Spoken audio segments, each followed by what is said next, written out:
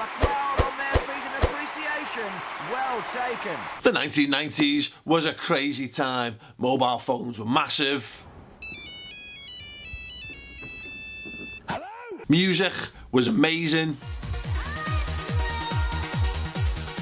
Fashion was, yeah.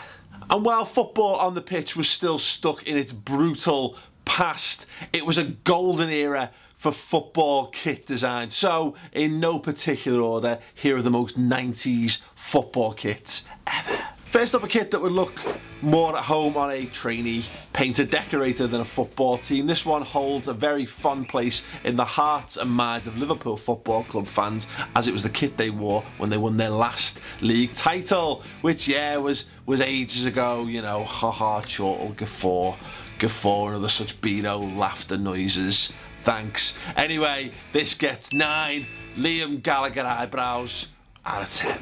Iconic or bonkers, this Norwich City classic, aka the Jeremy Goss kit, aka the one that looks a little bit like a Commodore 64 loading screen, aka the one they famously beat Bayern Munich in the second round of the UEFA Cup in 1993 in, gets a retro 90s rating of 9. Screech from Saved by the Bells out of 10. Next, a kit worn by an Arsenal side so chock full of alcoholics you'd swear that one of them was on the Adidas design team. It doesn't get much more 90s than this, taking the plain basic Arsenal colours for a away kit of yellow and navy blue, and then basically spunking a load of random shapes all over the shirt. Anyway, it gets a 90s rating of 10 Baywatch Pamela Andersons out of 10. Next up, from Chelsea, is arguably the worst kit in Premier League history, and has a little bit of a vibe of maybe the Umbro design team came up with this while tripping their tits off on ecstasy, wanking off to pictures of Cindy Crawford and reading a copy of Loaded magazine on the bog. It gets a 90s retro rating of 7 Chris Evans on the big breakfasts out of 10. Perhaps the most famous Man United kit of all time, which is saying something for a team that's been so successful in the Premier League era and in the 90s in particular. This one, not famous for success. It was famous because Alex Ferguson once stated that it made his players invisible or something during a 3-0 drubbing at the hands of Southampton. They changed the kit at half-time and it worked a treat. They lost 3-1. This grey invisible wonder gets a 90s rating of 6 out here, brothers, out of 10. The 90s was a crazy time. No club sums that up better than Newcastle United, and no Newcastle United kit sums it up better than this one.